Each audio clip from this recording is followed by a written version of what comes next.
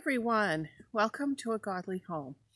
Today is the start of a new collaboration called Testimony Thursday. And I have been mulling this around in my mind since we did the Thankful Thursday at City Girl Homestead last November. And it was such a hit. And when it was over, I thought, well, it's too bad that this is over. And I kept mentioning to my friend Marissa at What Is an Art that I wanted to do something like this, but I couldn't seem to get figured out exactly what I wanted to do and how I wanted to do it and all of that. And I finally have it figured out. So this is the first one. Now, if you want to take part in Testimony Thursday, I will have a playlist just like any other collaboration, and it's an open collaboration for anybody.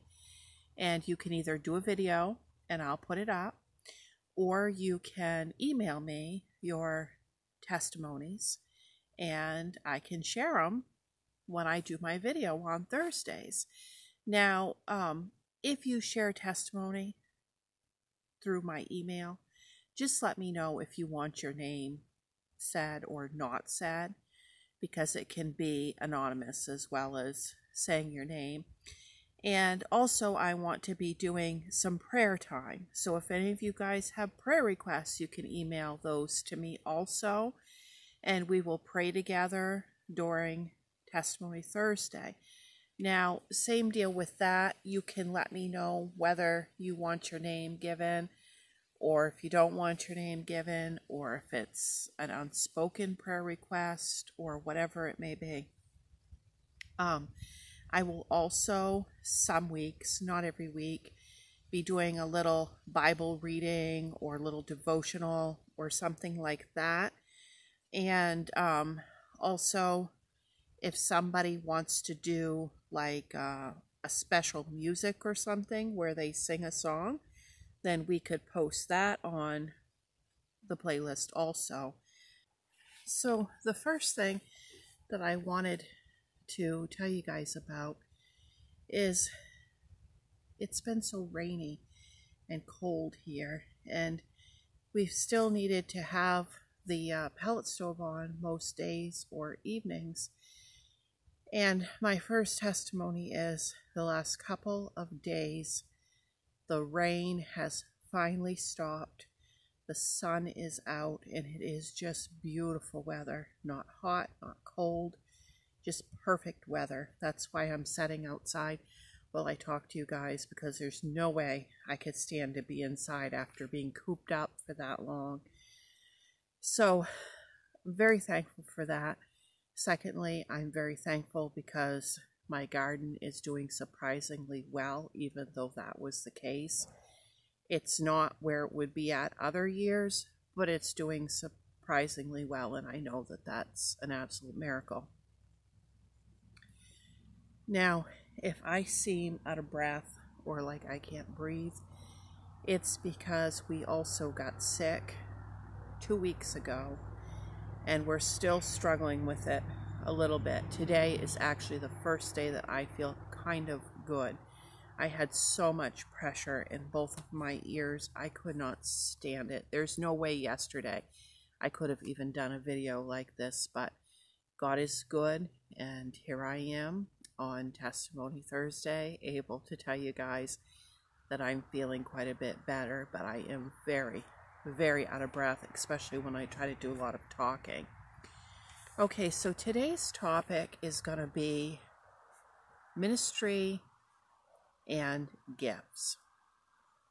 Now, a lot of times I know people are like, well, I don't know what my gifts are. I don't know what God's calling me to. And a lot of times we think that we need to be called to some big ministry within a church or an organization or something like that. And we get really focused on that. And sometimes even people will come to us and they'll say, hey, can you do this at the church, or can you do that at the church, or how about you sign up for this? And sometimes it's easy to just be like, yeah, sure, yeah, sure, yeah, sure, yeah, sure. And you can be very busy with a lot of stuff that are great things to do, but maybe they're not exactly what God specifically has for you to do. And I think when I was younger, I might have got caught up in a lot of that because I was very busy all the time. My list of stuff that I needed to do for the church and stuff was just crazy. Or even friends or family would be like, hey, can you do this or that or whatever? I'm going to be doing it and I think you should do it with me. And I'd get all caught up in that stuff. Well, in the last year, I had this very strange situation where I thought I might have to do something that I really didn't want to do. And it wasn't ministry. It was that I had been called for jury duty. And I really didn't want to drive into the city. And I really didn't want to do jury duty. So I just prayed that I wouldn't have to do that. And I said, Lord, you know, if I don't have to drive into the city and I don't have to do jury duty, then that kind of frees me up with some extra time that I can give to you. I can give it to you and feel so much better about it than jury duty. It's just not my thing. I said, but if you're calling me to jury duty, Lord, then by all means, I will do it joyfully. So what ended up happening is I never actually got called with a date to go for jury duty. Now, it's been a year, so I don't think I will. I mean, maybe I still could. I don't know, but not at this point. So I noticed the first thing that I started to do was I started to kind of take matters into my own hands. And like, there was this elderly couple I knew, and like, I thought, well, maybe I'm supposed to go volunteer clean for them or something like that. So I set up the first week to go over and help them out. And when I got there, I knocked on the door after I drove like an hour, and they didn't answer the door. I could hear them in there, but they wouldn't answer the door. So I was like, well, that was weird. And it was just that they had gotten confused and they couldn't remember I was coming, and just, it was this whole big thing. But I knew that's something I had thought maybe I should do, but it wasn't exactly, what God was asking me to do. That became clear. And I did that with several things. I thought I needed to do this great, huge thing, with my time, because I wasn't getting a date for jury duty, and I had told God I'd use a lot of time for him. So if you want to know what God wants you to do, you ask, and he always tells you. So what began to happen was I started to do just some things that I naturally do anyways. But all of a sudden it seemed like it was a big deal. Like this was making a difference in people's lives, So I was like, well, that's odd. Lord, did you call me to this? And of course, yes, he did, and it seemed clear. And I went through this, and then I feel like he wanted me to do something else similar, and it just kept growing. But it really was just who I naturally was, and I wasn't really doing anything that I thought was big. But I kid you not, I think it's the most important thing I've ever done.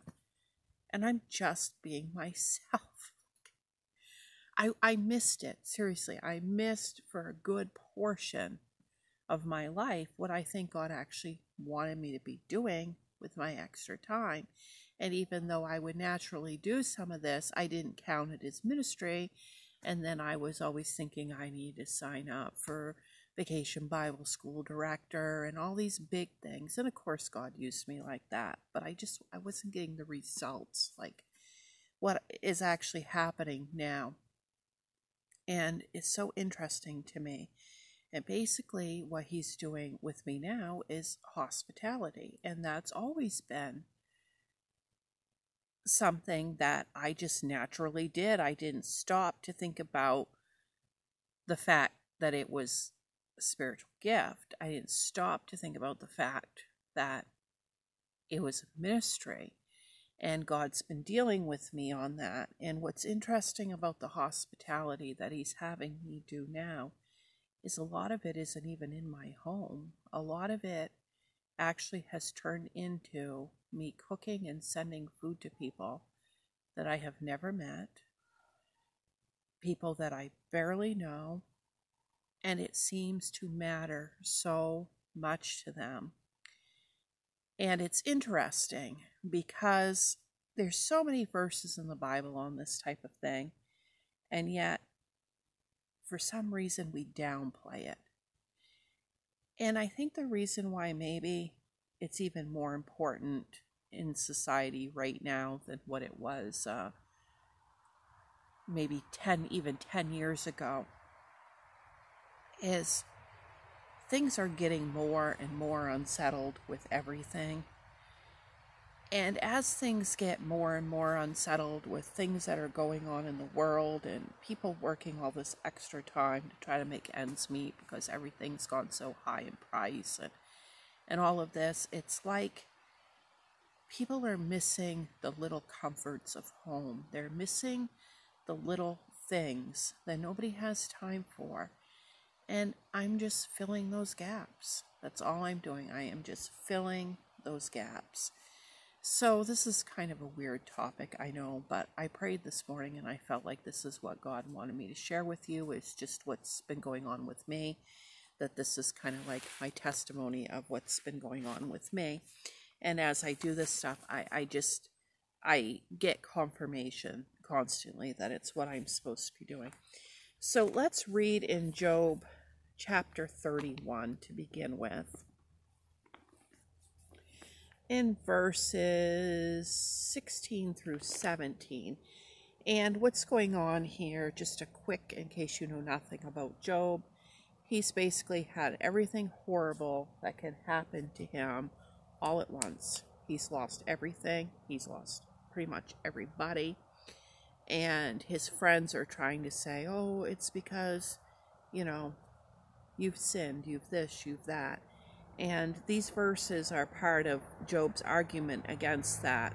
But they pertain to today's topic about ministry and hospitality. So, Job chapter 31, verses 16 through 17. And this is Job speaking. Have I refused to help the poor or crushed the hopes of widows who look to me for help? Have I been stingy with my food and refused to share it with hungry orphans? And of course the answer is no, Job didn't do any of that. Okay, now Matthew chapter 25.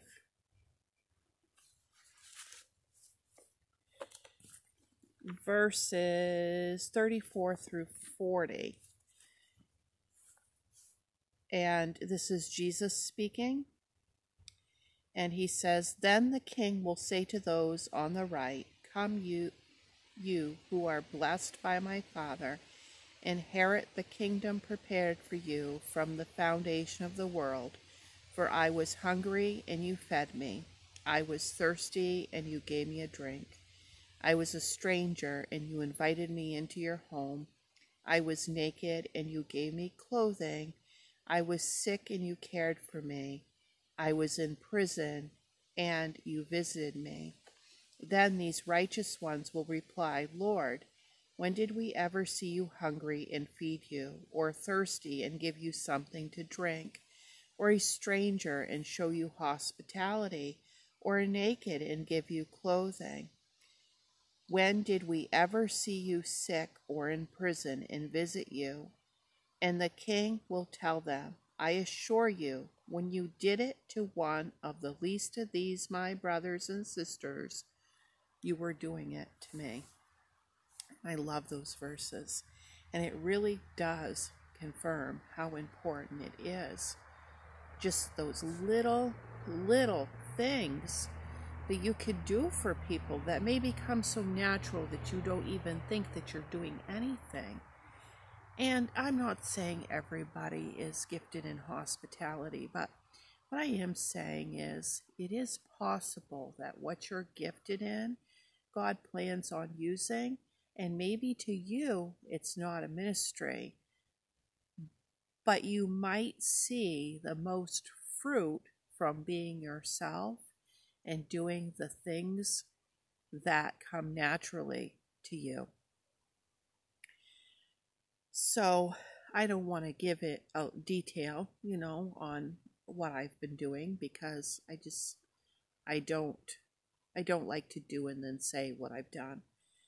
But it just is so shocking to me that God can use me more doing these types of things than he can Vacation Bible School, teaching Sunday school, things like that. It's just amazing to me. Now, maybe you're watching this program today, okay? And maybe you've never accepted Jesus as your Savior. And if that is the case, you come to him just as you are. There's nothing you can do to make yourself right in advance. You accept Jesus and he slowly starts to change you.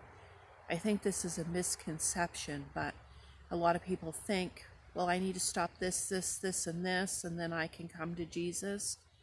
But that's not the way it works. You come to him just as you are. Salvation is so simple. It is as simple as ABC.